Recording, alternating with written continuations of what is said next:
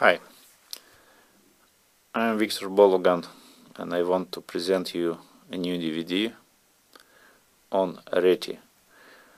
Richard Reti was a very interesting original player, and he brought us a very complex, very interesting opening, starting with first move knight f3. Later his preference was to play followed by c4, and the whole idea of the deep idea of Reti was to postpone the fight for the center, for the middle game stage, and this subtle preparation for this latest d4 usually confuses less experienced opponents, and when already the d4 comes in the picture, it's already too late for black to rearrange his pieces. This is more or less the whole concept for Reti. In this DVD I want to introduce you some modern ideas, some improved ideas of Reti, because Reti is played for many years. It was played since times of Capablanca, times of Smyslov, and even times of Kramnik now. So I mean, many different generations have different approaches, and of course now in the computers area it's difficult to prove an advantage in such opening as Reti. That's why I was trying to find the best move orders, the best ideas, modern ideas, and to improve, to find advantage for white.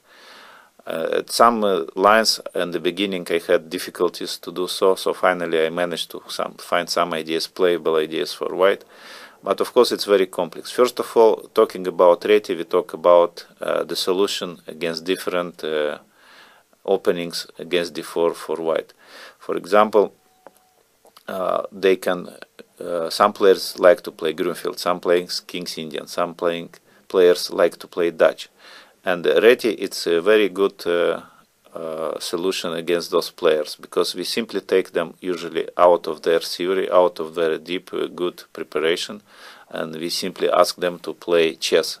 Reti is about playing chess, and that's why it's so popular nowadays, and all these top players who are bored about their own analysis, like tons of analysis, they all come here to Reti, especially Vladimir Kramnik, where he can show his art of chess, his strengths of chess, his techniques, very high techniques. So knight f3 is really a very interesting move, and it's just about playing games of chess.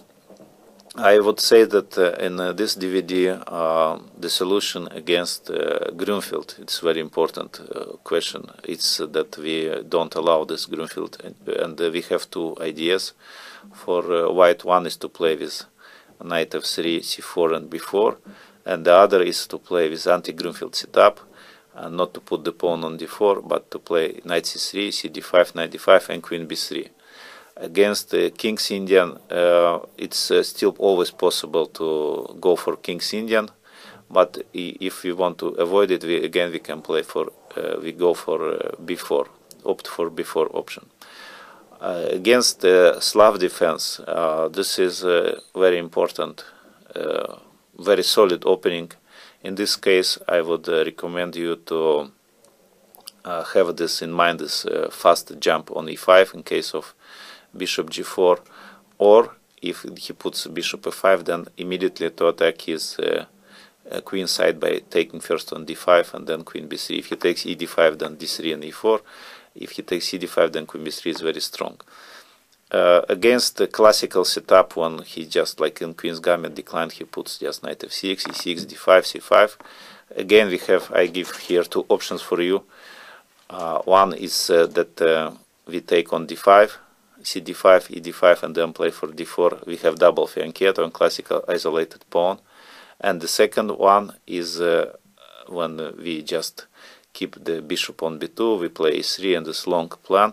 What is improvement here, in my understanding, is that in this structure with dc4, bc4, we don't go d4 as I did in this summer, but we will remove our knight from f3 to u1, we will play f4, g4, and in the structure we will kind of again postpone our d4 for very later stage. Talking about black's fianchetto to b7, we do discuss some hedgehog type of positions. In this case, I think this plan with queen d4, rook d1, queen f4 is quite good. Good hedgehog for white. Another very important moment which I was reflecting myself in my DVD on c4, c5, because of course talking about Reti we talk about English opening as well, because many just simple direct transpositions, like in the case of knight f3, c5, c4, we have clear transposition to the English opening. And here the improvement is that lately white find an advantage in the critical position, which I also examined in this DVD. Just in case for your general knowledge, in the 4 knight setup, I do examine the main plan after g3, d5, cd, knight d5, and bishop g2 with all 3 possible moves for black. So we can see that this knight f3, this DVD knight f3, it's practically a whole repertoire for white, and on anything black can reply against first knight f3, and it's something like you can play only this with white and forget about any other e4, d4, c4 if you don't have time, or if you tired of big theory. This is quite very comfortable move to play. Of course, as I mentioned, this was played by all the classical players, and even Kasparov tried this in his World Championship match against Kramnik. So knight f3 is serious. Okay, it's a serious opening and very deep prepared. And I think the ideas, the advices which I can give you is that you also can always check the new games on this opening of top players' games. But the skeleton of this opening you can find in this DVD, and some general practical ideas. And I think this Reti can bring you a lot of points. So I wish you good luck with the improved Reti, and see you on our next DVD.